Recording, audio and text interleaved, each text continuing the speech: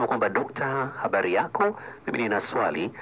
Hivi kwa nini mwanaume anapokutongoza cha kwanza huwa wanatanguliza anataka ufanye naye kwanza tendo la ndoa? Sababu hasa kuu huwa ni nini? Okay, sikiliza msikilizaji wa Metro FM. Sawa.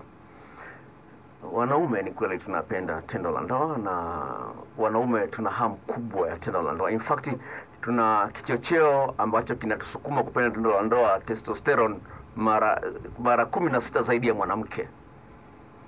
Kwa hiyo hilo ni jambo ambalo lipo kwenye system ya mwanaume.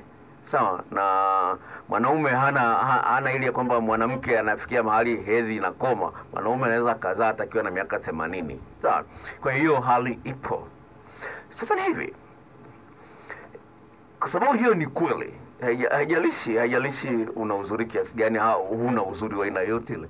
Hiyo ni kweli kabisa. Hivyo basi, kutokana na ukweli huo kwamba hicho ndio kitu kweli cha msingi ambacho unapaswa kukifanya kama msichana, sawa, pale ambapo lengo lako wewe ni kuolewa, sio burudani. Naomba nisikilize. Kama lengo lako ni kuolewa, sio burudani, mwanaume anayetanguliza tendo la ndoa, tambua kwamba huyu ni mpitaji. Hana mpango wa kuoa. Yeye anatafuta burudani. Sawa, wenzetu huko Ulaya wamefikia hatua hiyo, kwamba mwanamke ataenda bar, akaenda tafuta wanaita night stand, one night stand. Yaani naenda tu kwa ajili ya burudani, sina mpango wa kuoa wala nini. Kwa hiyo anaenda nakutana naye mtu bar na approach, au kuna tovuti inaitwa Tinder ya watu hao wanaotaka mahusiano tu ya burudani, hata kama ni mke wa mtu au ni mume wa mtu.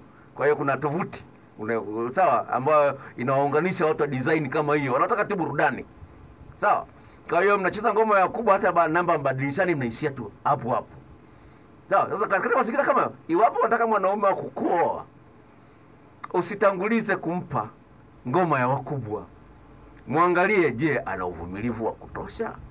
Kama hawezi akavumilia hata mwezi ukapita au miezi miwili ikapita, imagine unapokuwa umesafiri au umelazwa hospitali, si atatembea na mdogo wako? Kwa hiyo lazima umpime huyu mwanaume katika maeneo mbali. Sasa ni kweli, sasa shida wasichana wengi wana ile kiherehere cha kutaka kuolewa. Nikimnyima ataenda kwa mwingine, nikimnyima ataenda mwingine. Utampa na hata kuoa. Kwa hiyo ni jambo la msingi ujue kwamba unayo kazi kama mwanamke kumpima mwanaume wa ukweli mwenye nia njema ni yupi, na yule ambaye anatafuta burudani tu peke yake ni yupi. Sawa?